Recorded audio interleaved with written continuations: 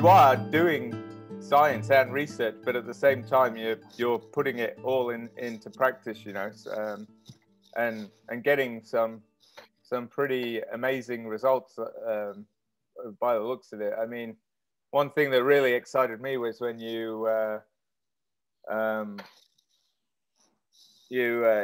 the discoveries and the progress you've made with the Bumphead Parrotfish in Palau and with BIOTA. I mean, that, you know, to be able to sort of grow that species, to me, at least on a personal level, it's very exciting. I grew up on reefs in Malaysia where we used to see them in very large numbers, and then now you don't really see them at all, you know.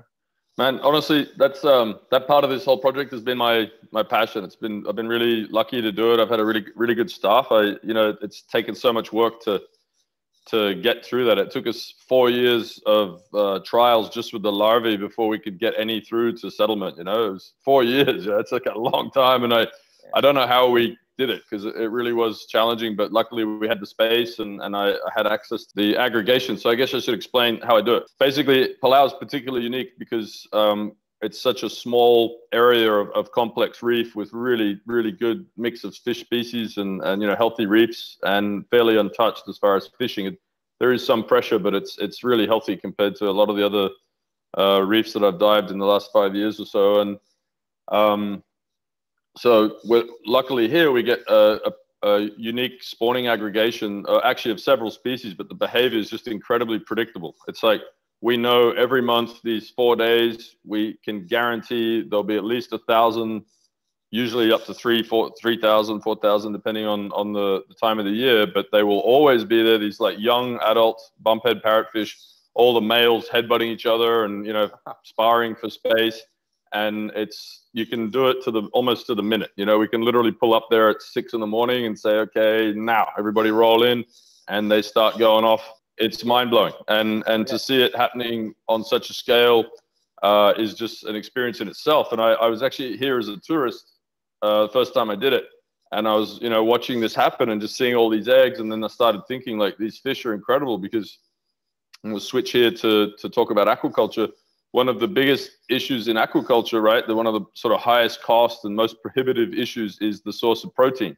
And of course, a lot of aquaculture projects end up, you know, sending a trawler out to sort of kill a bunch of fish to then process and turn into high protein meal, which they then use to feed the fish. And that kind of defeats the purpose of sustainable seafood. If you're killing fish to grow fish, you know, you're better off just eating the fish you killed, actually, because it's a lot more energy, you know, less energy expenditure. And so sure enough, I was doing the math, and obviously I'm already, at the time I was living in the Marshall Islands growing corals commercially. You know, we're pumping out maybe 3,000 frags a month or something like that. And it was, you know, I already had that science down, and it's not hard. It's just about being consistent. And then I just started thinking, well, hang on, these guys eat coral. They're one of the highest value reef fish commercially for feed, which is why they're so rare at the moment. They eat coral, they're peaceful, they'll grow together. And I just started thinking, hey, I'm going to try and raise these guys. I can catch the eggs reliably and whatever. So I moved to Palau to set up an ornamental hatchery, but that idea was always in the back of my head. Like, maybe I can make this a tangible food fish species. And I should clarify, not just food fish, but also potentially restocking and, you know, other projects like that. Because I know there's a lot of places that don't have that species anymore, and they want them back. So we're actually working on a project right now with Fish and Wildlife. So I have about 200 baby bumphead right now. They're sort of just under 2 inches. They're eating a wide range of food. They're growing pretty fast. And the plan is by the end of 2021 to actually send them to Guam and get them settled, and then try and reintroduce them in a protected area of Guam. And then hopefully we'll get a PhD student on that to monitor them and see if we can try and bring back a population there. Oh, that's amazing. I mean, it blows my mind. I mean, they're, you know, it's such an amazing species of fish, and just yeah, I'm pretty speechless. But I do That's like. great. That's good.